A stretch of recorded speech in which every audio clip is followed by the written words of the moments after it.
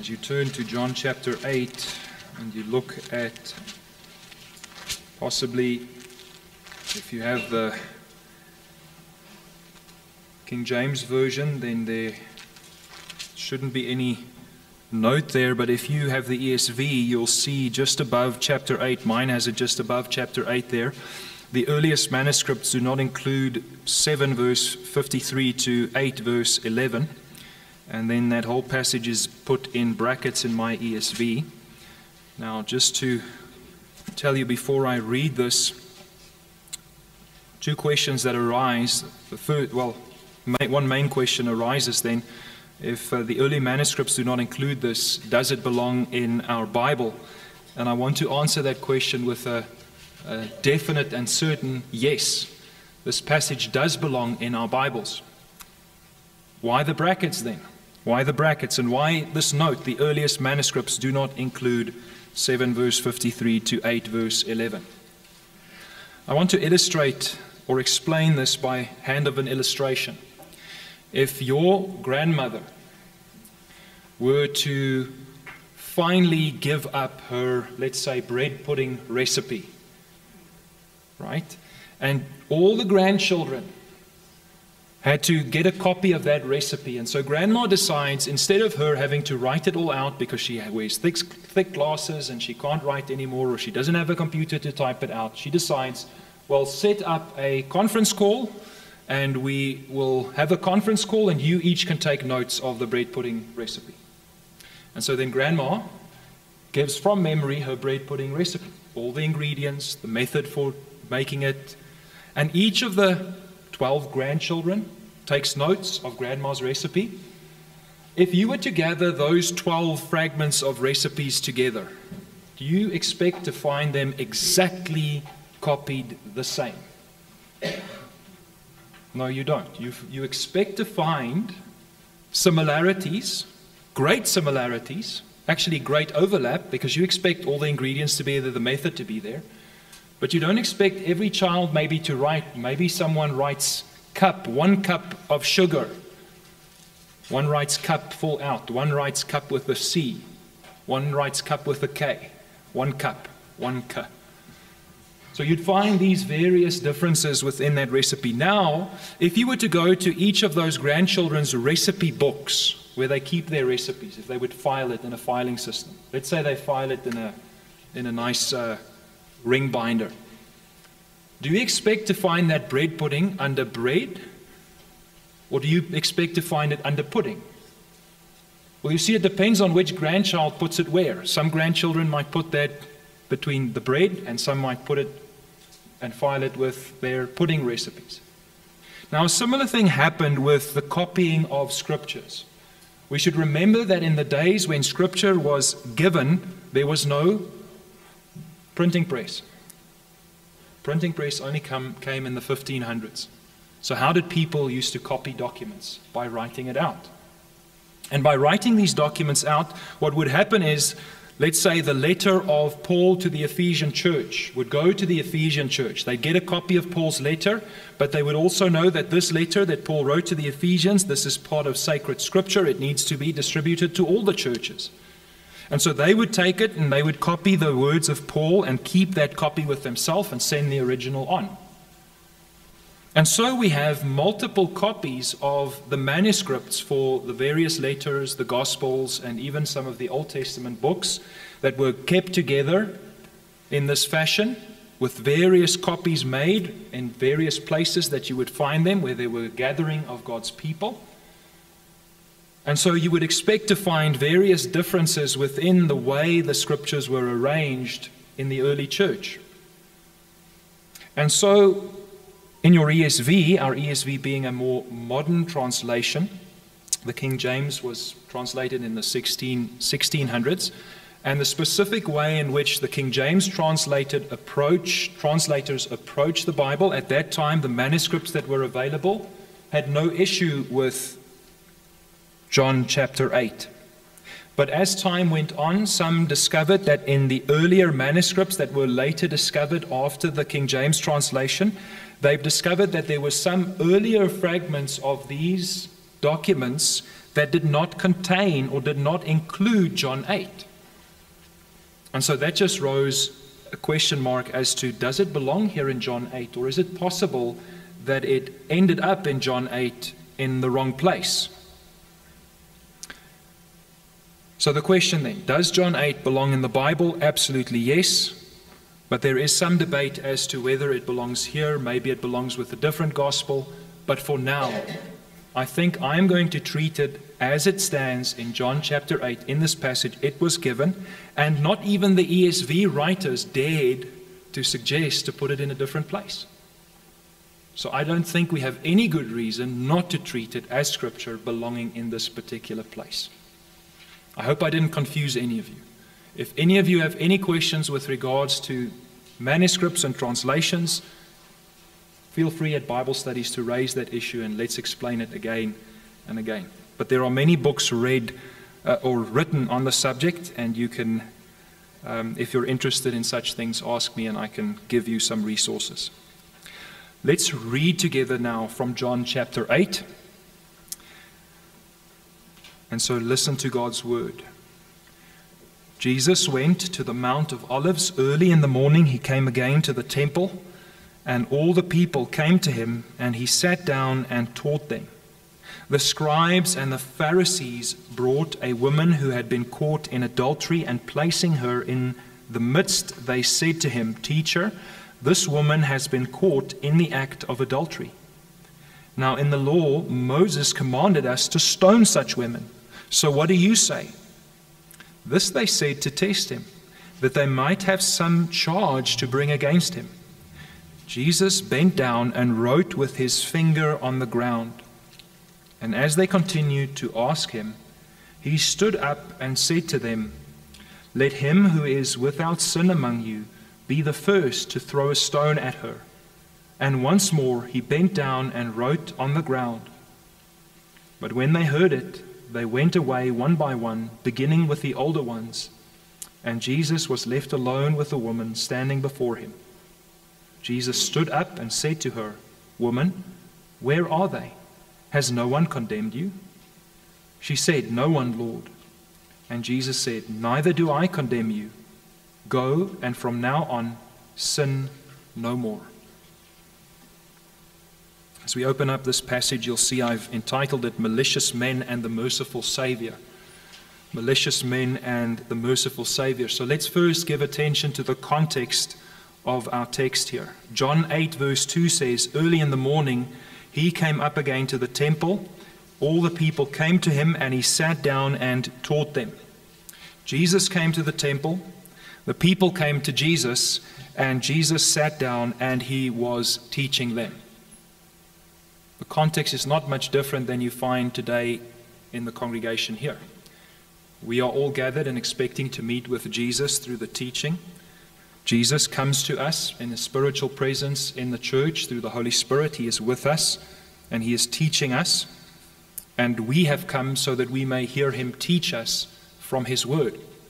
And so the folks who were sitting in front of Jesus were having the same expectations that you are having today in meeting Jesus through the teaching of his word. And so the atmosphere was quiet, just like it is now, where Jesus was teaching them and giving them instruction, and they were all sitting attentively. Now there was an interruption in this teaching. If you would imagine a big interruption today in church, imagine this would happen and interrupt us today. So this was the interruption that happened. Verse 3, "The scribes and the Pharisees brought a woman who had been caught in adultery and placing her in the midst." Now, what do you know immediately about someone who is interrupting the teaching time? You see, those who are sitting and listening to the teaching recognize the importance of what is going on. Jesus is teaching. We are busy learning from Jesus. The scribes and the Pharisees show that they have no respect for the teaching time that Jesus is now engaged in. And so they drag this woman and they make a big commotion. You can imagine the kind of consternation that happened. The scribes and the Pharisees brought a woman who has been caught in adultery and placing her in the midst. She is now made the center of attention. Where earlier Jesus was the center of attention through the teaching, now they have placed this woman as the center of attention, and there is a shocking nature to her being in their midst. They brought a woman, placing her in the midst. John adds, she was caught in the act of adultery. They said to him, so verse 4 to 5, here is what they had to say. The words that they interrupted this teaching time with. They said, "Teacher." At least they're acknowledging him as the teacher. He was busy teaching, so teacher. But just like you would have a child in class, a pupil who doesn't respect the teacher, you all know perhaps that when you were in school, there was this one student, if he had put his hand up, you would roll your eyes already. Oh no, here it comes. Here it comes. He's just going to interrupt the teacher again. And so here they come, interrupting the teacher, and they say, "This woman has been caught in the act of adultery." Imagine the shock of those who were seated at Jesus' feet. Imagine the shock. Whoa, why drag this out in public? Why drag this woman in front, pointing out to her and pointing out her sin in this very public occasion? And so, "Teacher, this woman has been caught in the act of adultery. Now, in the law of Moses commanded us to stone such women. So what do you say?" So what do you say? So through this question, what do you say? We see the true intent of the scribes and the Pharisees. What do you say? Through this question, they want to change and transform what Jesus is busy doing from teaching to becoming a judge, to pass a judgment. They're interrupting and saying, "Jesus, stop teaching for a moment. We need you to pass judgment on something." Stop teaching, pass judgment. And there is an urgency to their question. What do you say? They think it is more urgent for Jesus to pass a judgment now than to continue with his teaching. They want him to stop teaching and render a judgment. Now, what would you do in this situation? Let's look at what the Saviour does. But maybe a couple of things just for background's sake. Maybe this is something that caught your own attention. The first thought that comes to my mind, and I hope it came to your mind as well, who caught her in the act of adultery? Which one of those who brought her in the midst of the congregation and said, "We caught this woman in the act of adultery"? Well, who caught her? Who saw her in this act? Where are the witnesses of this crime? Right? It was a crime in those days to commit adultery, so where are the witnesses? There must have been witnesses because they know exactly the sin. They know exactly the person who did it. So where are the witnesses?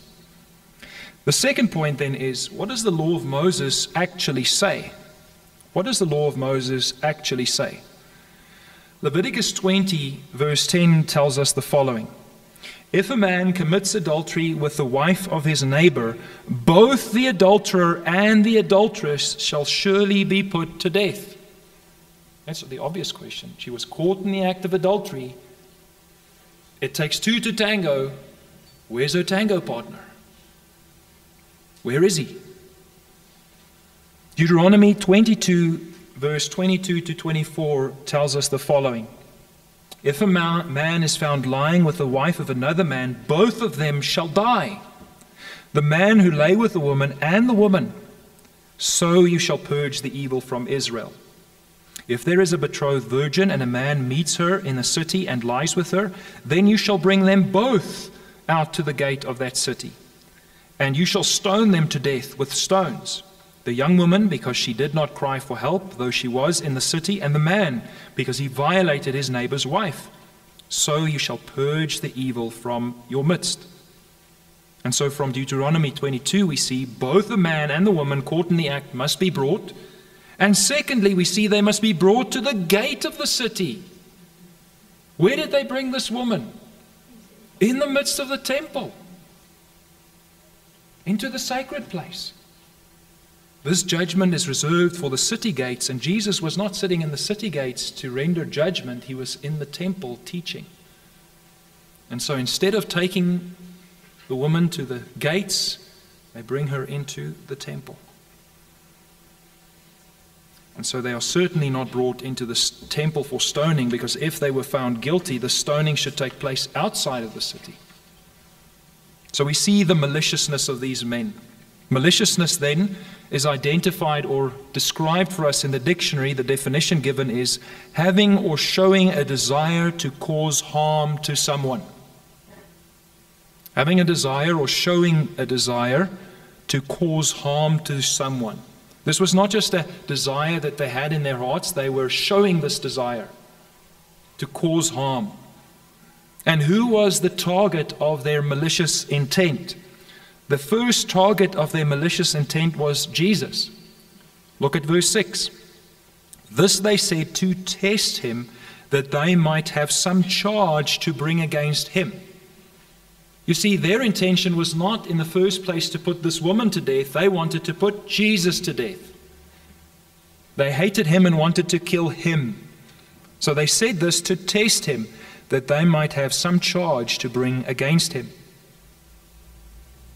But also, their intent was covertly malicious. Covertly meaning secretly, or maybe not as obvious. They were not as obviously malicious, but it does seem a little bit obvious, because they dragged this woman in front of the teacher and they said, "Teacher, this woman has been caught in the act of adultery. Now in the law, Moses commanded us to stone such women." So their apparent maliciousness is toward the woman, but we know through John's note that their primary target was Jesus. But can you see that their maliciousness, there is no boundary almost to their maliciousness. In their hatred of Jesus, they don't care about whoever they need to drag in. We don't even know the name of this woman. We just know it's a woman caught in the act of adultery. Now look at Jesus' response to the scribes and the Pharisees. What was Jesus' response in verse 6? Jesus bent down and wrote with his finger on the ground. And boy, oh boy, if you were to open a commentary and try to read what people thought Jesus wrote on the ground, it would make your neck hairs raise up. We don't know what Jesus wrote on the ground. It hasn't been told to us. And if I can remind you, Deuteronomy 29:29, the secret things belong to the Lord our God. The things revealed belong to us for our instruction. So the things that are not revealed, don't worry, don't speculate. The one thing I will say about this, when Jesus bent down to write with his finger, his actions were contrary to the consternation that was going on around him. You see, they were trying to pull him into this confusion that they have just created. They expect an immediate response of Jesus, and Jesus takes the time before responding. That much is clear. I also wonder if John was not possibly alluding here. Jesus was writing with his finger. They had just appealed to the law of Moses. And the law of Moses, the backbone of that law is the 10 Commandments. And the 10 Commandments were written with the finger of God on tablets of stone. And here we have Jesus Christ, the Saviour, writing with his own finger, the only place we have Jesus writing anything with his own finger. So that's something worth thinking about. Maybe. But don't make too much of it. The point of the text here is not to speculate over what Jesus wrote, but to see his calm reaction in the midst of the consternation, in the midst of the commotion. And they continue to press him. Verse 7. His calm reaction caused them to be more persistent. And they continued to ask him. And he stood up and he said to them, listen to Jesus' words in his response. Let him who is without sin among you be the first to throw a stone at her. Let him who is without sin among you be the first to throw a stone at her.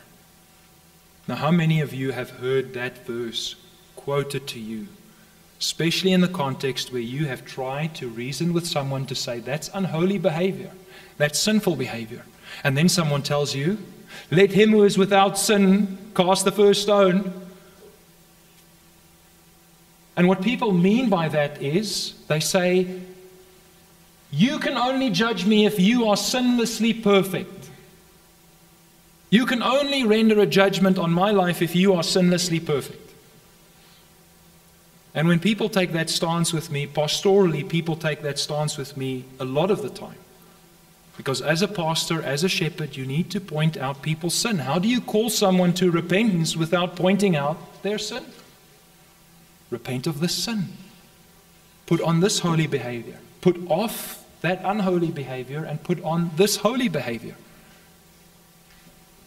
And people love to say, let him who is without sin.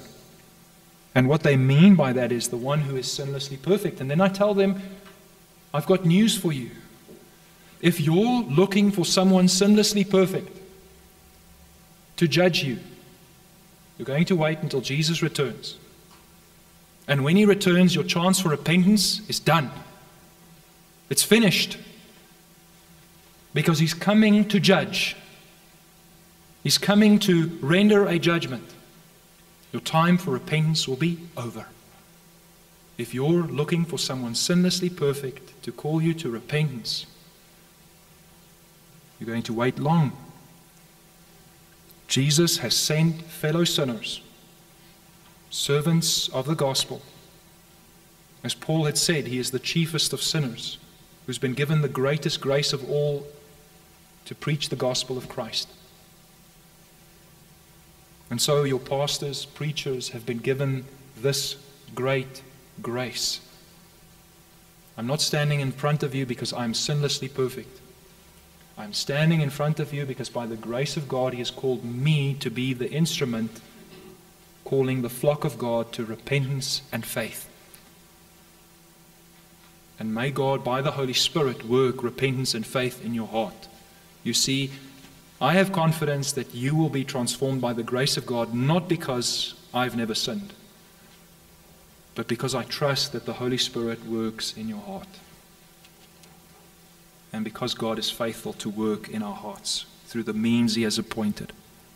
So this is not what Jesus means then. In other words, Jesus is not teaching that only one who is sinlessly perfect can cast the stone.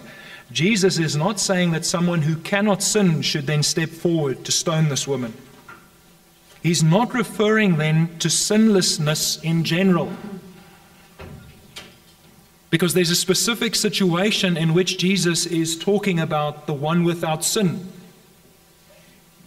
This woman was caught in the act of adultery, and as we have said, where are the witnesses? Where is the man? So Jesus' words here, let him who is without sin among you be the first to throw a stone, is said with a specific background of the law of Moses. The very same law of Moses they appeal to. Let's learn. Numbers 35, verse 30, tells us the following. If anyone kills a person, the murderer shall be put to death on the evidence of witnesses. But no person shall be put to death on the testimony of one witness. There must be witnesses, meaning more than one.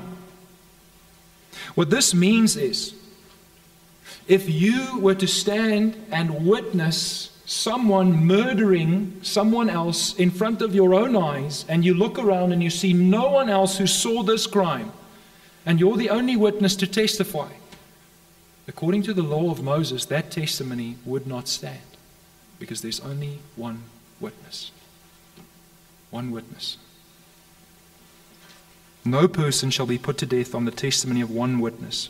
Deuteronomy 17, verse 2 to 17 reiterates the same point. Reading from verse 2 of Deuteronomy 17. If there is found among you within any of your towns that the Lord your God is giving you a man or a woman who does what is evil in the sight of the Lord your God, in transgressing his covenant, and has gone and served other gods and worshipped them, or the sun or the moon, or any of the hosts of heaven, which I have forbidden, and it is told you and you hear of it, then you shall inquire diligently. Notice, you shall inquire diligently. diligent inquiry must be made, must be established. And if it is true and certain that such an abomination has been done in Israel, if the fact of this has been established, then you shall bring out to your gates that man or woman who has done this evil thing, and you shall stone that man or woman to death with stones, on the evidence of 2 or 3 witnesses. The one who is to die shall be put to death. A person shall not be put to death on the evidence of 1 witness. Now listen to this. The hand of the witnesses shall be first against him to put him to death. Standing as a witness in the days of the law of Moses meant that if you witnessed the crime, you were responsible when it comes to the stoning, because you believe in the truthfulness of your testimony, to pick up the first stone and to start stoning. So in other words, you cannot be a willing witness if you're not willing to pick up that stone and throw the first stone. You had to be so certain of your witness and your testimony. And everyone else following your witness and your testimony, everyone else is stoning because of the basis of the testimony of the 2 or 3 witnesses. The witnesses have a great responsibility. Do we still have this sort of responsibility in the New Testament? As witnesses of the sins of people around us? Yes, we do. We'll get to that in a moment. But just keep it in the back of your mind. This is not just interesting information about the Old Testament. There's a New Testament application. It carries over, especially in the teaching of Jesus. In Deuteronomy 19, verse 15 to 21, we have it reiterated. A single witness shall not suffice against a person for any crime or for any wrong in connection with any offense that he has committed. Only on the evidence of 2 or 3 witnesses shall a charge be established. If you only have 1 witness, you're probably dealing with gossip. If you only have 1 witness, you're possibly dealing with gossip.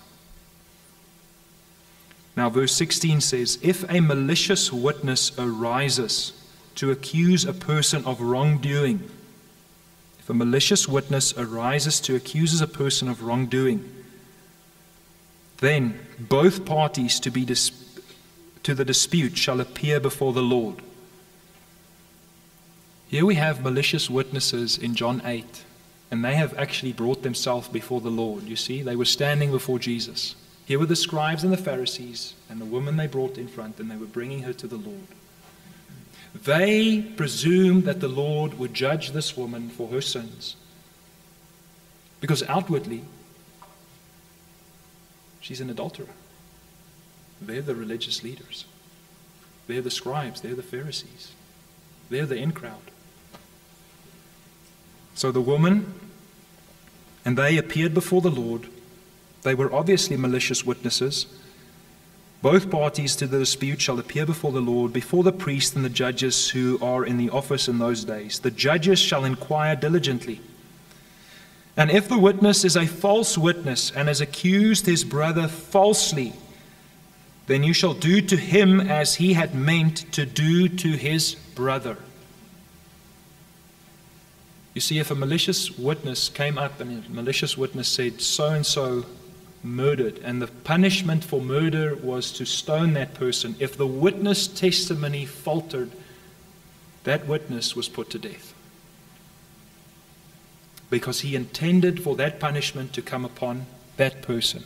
And if he lied, if he bore false witness, or if he maliciously pointed the finger at his brother, then the same judgment came to him.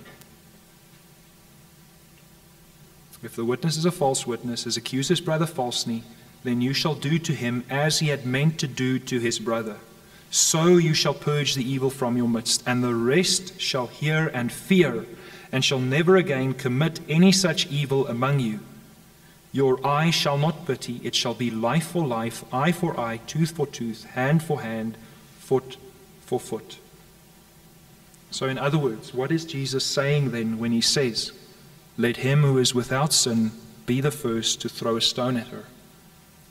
He's saying, let the witnesses step forward. Let the witnesses step forward and stone her. You've already rendered judgment and said this woman was caught in the act of adultery and the punishment is stoning. You witnesses have already decided the charge is established, and it's definitely so. You've made the judgment. So Jesus is saying, let him who is without sin here, let him who is without fault in all of this, let the witness then, in other words, step forward and stone her, as the law commands. Jesus is, in a sense, calling out their bluff. Jesus was calling out their bluff. Come on, witnesses. Step forward, witnesses. Jesus is challenging then the evidence that they presented. Let the witnesses who are without blame, let him who is without sin, let him who is without blame step forward and stone her. You see, the scribes and the Pharisees were already in violation of Moses in their attempt to entrap Jesus, because they didn't bring the man. They only brought the woman. Jesus calls out their hypocrisy. And what lesson we learn here in Jesus' response is, Jesus is indirectly teaching us you cannot hold others to a standard that you are not upholding yourself. You cannot expect others to live to a holy standard while you yourself are exempt. You must uphold that standard, and within that standard, call others to holiness. You see, and this is our work as a congregation, as church members. When we call one another to holy living, I'm not calling you to something that I'm exempt from. I'm calling you to something which is a burden on me as well. Matthew 11, Jesus said, all who are weary and heavy laden, come to me. Take my yoke upon you. I'm calling you to take up the yoke of Christ as I have taken up the yoke of Christ. I'm calling you to take up the call to holiness as I have taken up the call to holiness. Have I done so perfectly? No, not at all. Do I expect you to do it perfectly? No, not at all. But we're expected to do it. Will you do it? You see, if we become angry at those who call us to this holy standard, to this holy way of living, we are being just like the scribes and the Pharisees. Because they were angry at the hypocrisy that was called out. You see, why all this anger? Why all this hatred toward Jesus? It's nothing to do with who Jesus was, but with what he confronted them with. It was their own sinful hearts, their own malice, their own hypocrisy, their own hatred. They had thought, we have arrived, we are okay. You see, the actions of the scribes and the Pharisees are self-condemning. They've acted in a self-condemning way. But you see also the mercy of the Saviour here, not only toward the woman, but also toward the scribes and the Pharisees, because he didn't pronounce a judgment on them. He called out their hypocrisy, and the shame of openly calling out their hypocrisy was a harsh enough punishment at this time. But the mercy is there that they still have time to repent. As some of them did. We know that Nicodemus, who came to Jesus by night, we'll see his response. So Jesus was demonstrating that their actions are self-condemning. Now, I believe, in our text then, after Jesus had said this, the commotion must have died out as it dawned on Jesus' opponents. Skakmat, checkmate, he's got us. So I think here silence was dawning on them. And in verse 8 we see, and once more he bent down and wrote on the ground, waiting for the next move.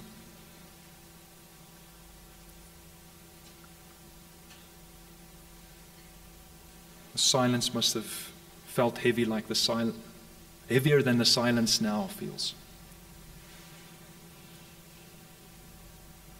so that they could think. And then in verse 9, when they heard it, they went away one by one. So in the silence, just one by one, started turning away, leaving. Beginning with the older ones. It's generally those who are older, wiser, have more experience to know this is the wisdom of Jesus. He is right. The young ones might have still hung around, taking a moment for this to sink in. It's not the older folks are normally quicker with their brains. Didn't mean anything malicious by that. Then we see the contrast with the merciful Saviour. Merciful means here a willingness to be kind and forgiving towards someone who is undeserving. In verse 10 and 11 we read, Jesus stood up and he said to her, "Woman, where are they? Has no one condemned you?" Where are they? And Jesus here is probably being a little bit sarcastic. He's acting as if he's surprised. Don't think he's really surprised, but, "Oh, woman, where are your accusers? A few moments ago there was a great commotion because of your sin. Where are they now? Where are those who wanted to stone you? Where are your accusers? Has no one condemned you?" Has no one condemned you? And for the first time this woman speaks. And I wonder what weight she felt in her heart and in her soul when she said this. I think she's looking around as the realization dawned on her. No one. No one. No one, Lord.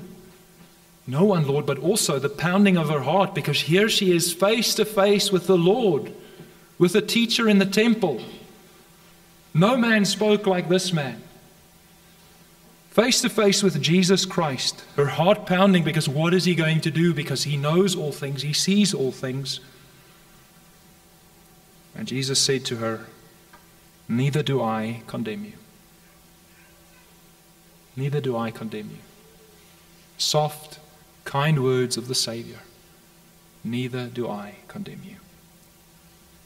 But with this soft and kind voice, he also calls her to repentance, because no doubt she is a sinner, and it is most likely that she was guilty of the sin of adultery. But the circumstances of dealing with that sin by the scribes and the Pharisees was to condemn a soul to hell, while letting the other party go scot-free, and while they themselves, as witnesses against this woman and this other man, also get off scot-free and lightly. Because their goal was not to purge the evil from their midst or from their heart. Their goal was to entrap the Saviour. And so, Jesus said, "Neither do I condemn you. Go, and from now on sin no more." These words that Jesus asked, "Has no one condemned you?" has a sense of irony to it as well. Because the Saviour would at the end of this gospel stand condemned by men. An innocent man condemned to death so that we might live. He would take our condemnation upon him. So that as Paul writes in Romans 8, and with this we close, Romans 8 verse 1 to 8, this is our condition in Christ. Therefore, there is now no condemnation for those who are in Christ Jesus. For the law of the Spirit of life has set you free in Christ Jesus from the law of sin and death. For God has done what the law, weakened by the flesh, could not do, by sending his own Son in the likeness of sinful flesh. And for sin, he condemned sin in the flesh, in order that the righteous requirement of the law might be fulfilled in us, who walk not according to the flesh, but according to the Spirit. For those who live according to the flesh set their minds on the things of the flesh, but those who live according to the Spirit set their minds on the things of the Spirit.